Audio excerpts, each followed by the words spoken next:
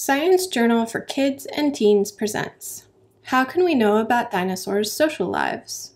Adapted from the original peer-reviewed paper in the journal Nature, published on October 21, 2021.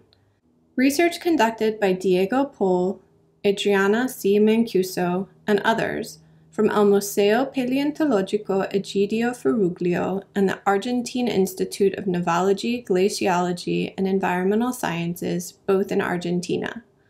See the full list of authors and their affiliations in the accompanying PDF. Read by Miranda Wilson. Abstract. Fossils tell us a lot about how dinosaur shapes changed over time. But learning how dinosaur behavior changed over time is a lot harder to do. That's why we were so excited to find a treasure trove of Mussaurus patagonicus fossils in Patagonia, in southern Argentina. We found fossils of eggs, hatchlings, juveniles, and adults. Mussaurus lived in the early Jurassic, about 193 million years ago. It is an early cousin of the giant sauropods, like Diplodocus. Clues from our fossil find tell us about Mussaurus' social lives. They lived in herds, nested in colonies, and spent time in age-separated groups.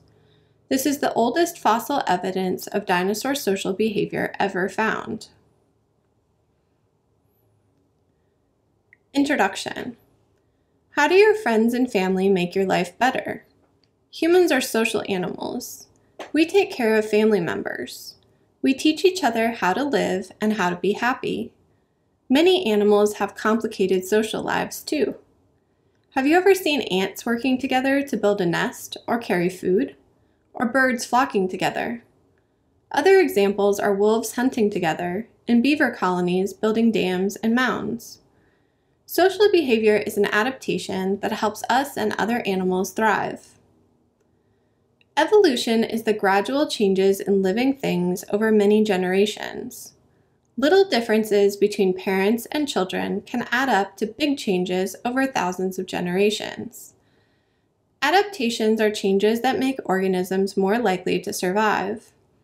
An adaptation could be a change in an organism's body, like camouflage helping animals avoid predators. It could also be a change in the organism's behavior. Scientists learn about animals, plants, and other living things from the past through fossils.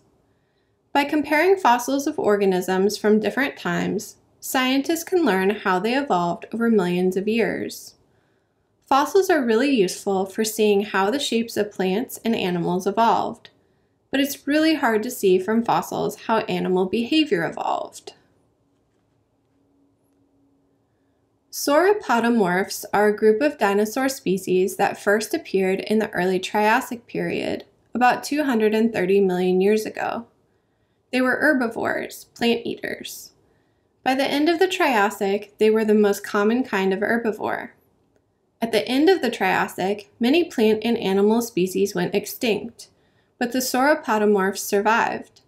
The descendants of these survivors include Mussaurus and other species. These later evolved into the giant and long-necked sauropods such as Supersaurus and Diplodocus. Why did the sauropodomorphs survive and flourish when so many other dinosaurs didn't? Was it that they were bigger than other herbivores? Was it because they grew quickly to adulthood? Or could it be that the social lives of sauropodomorphs gave them an advantage? That's what we wanted to find out.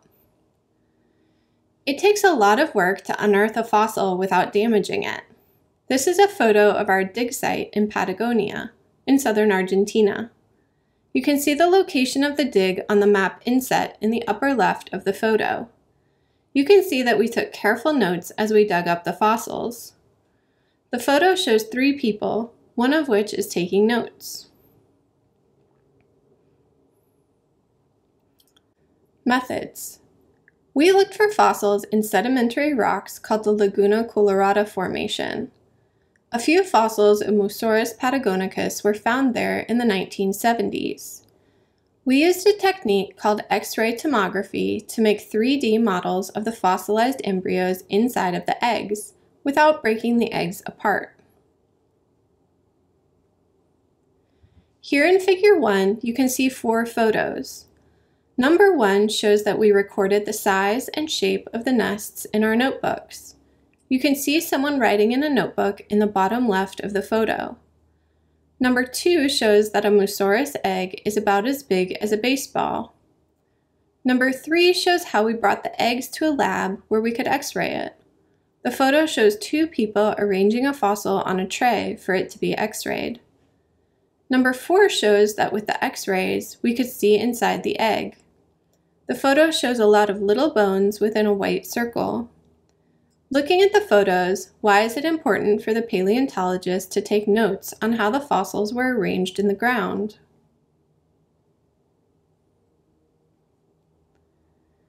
We then used a computer program to estimate the weight of the dinosaurs based on the thickness of the femur bone.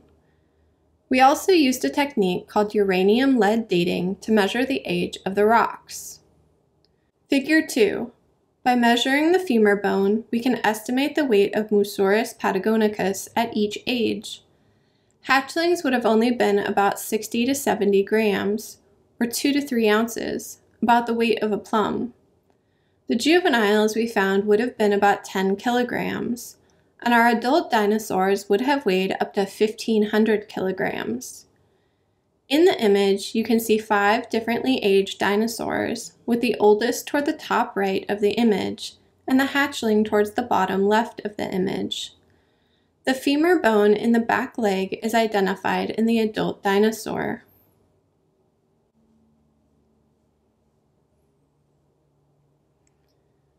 Results. We found 69 new Mussaurus specimens and over 100 eggs.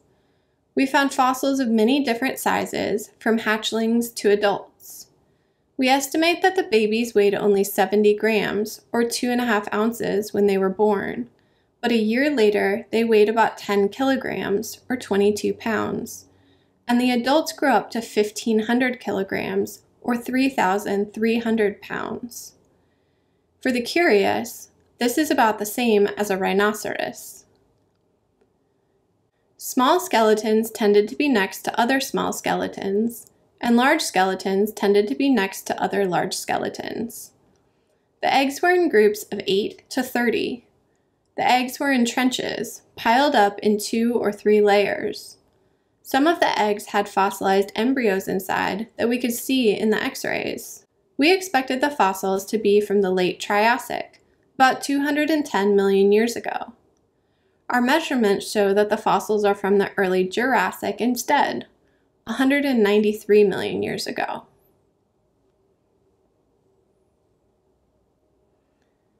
Discussion. Learning from fossils isn't just about finding the full skeleton. We learn a lot from carefully paying attention to where we find the fossils and what position the fossils are in. That's why it's exciting that we found so many fossils in one spot. Since we found infants, juveniles, and adults in the same place, we think that Mussaurus spent time together throughout their lives. The way the nests and eggs were laid out makes us think Mussaurus nested in colonies. Because fossils of juveniles were mostly next to other fossils of juveniles, we think that groups of the same age hung out with each other. Modern animals that go through large changes in size from birth to adulthood do this too. This is because animals have different needs while they are growing up than when they are adults. Our fossil find isn't the only sign that dinosaurs had social lives. Fossilized footprints show that some sauropods in the Jurassic and Cretaceous periods traveled in herds. Other fossil finds from those periods also show age grouping. Our find is 40 million years older than any other evidence for dinosaur social behavior. Conclusion. Dinosaurs and birds evolved from primitive reptiles. Birds living today can have complicated social lives. Many care for their young. Some hunt and forage in groups. Others mate for life. Those behaviors evolved at some point in the past. It is amazing to find signs of these social behaviors in such an old fossil site. Friends and family are important to you, too. Can you think of something you learned from an older relative? What about your friends? Spending time with others is important for our well-being, and we can achieve more when we work together. Thank you for listening to this recording. Visit our website, sciencejournalforkids.org, for more free science teaching resources.